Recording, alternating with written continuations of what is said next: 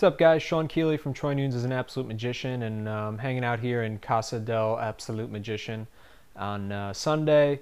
As you can see, Syracuse basketball team, or maybe you can't see. I have no idea what the depth of perception is, but the Syracuse basketball team just had a very impressive home opener. They beat up on Wagner. Brandon Trish had 21 points. Great game, but I'll be honest with you, I really didn't even watch the game because I was just so busy writing about this amazing 31-27 victory by the Syracuse football team on Saturday.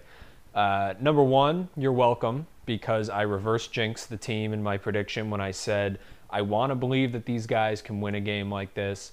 The second straight game in a row that was just a huge game with critical importance with the season on the line. But I just, as a Syracuse fan, I just feel like we've been through this situation so many times, and the way the program's been the last couple of years, I just couldn't buy into it. And they proved me wrong. I fully believe I reverse jinxed it, and so again, you're welcome for that. And number two, I remember when we went down 14-3.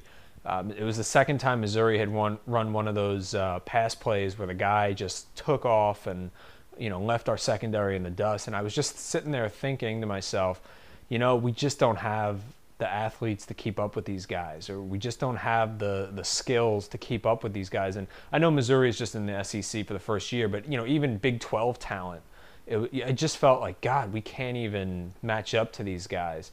And you know what?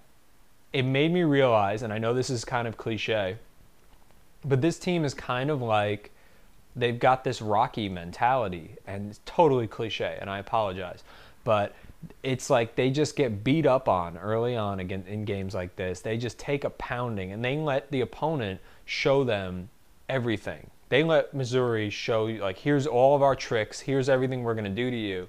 And then in the second half, they come out and they start punching, and they start working the angles, and they break out their weapons. And all of a sudden, you're like even though you're like, where was this team the whole first half? You're like, oh, they were just, they were just holding back and waiting to see. I mean, I don't know if that's really what it was, but that's what it kind of feels like. And so, at the end of the game, when they just went nuts in the fourth quarter and scored 21 points, it was like, man, like, hats off to this team, to Doug Marrone, to Nate Hackett. I've been one of the most vocal people about Hackett and his play calling, and he's not out of the woods, but you know what? Credit where credit's due. I mean, they've just, when it mattered most in the last couple games, in the last, really 4 of the last 5 games, they've really come through. And hopefully this whole Rocky thing continues, and they end the Cold War.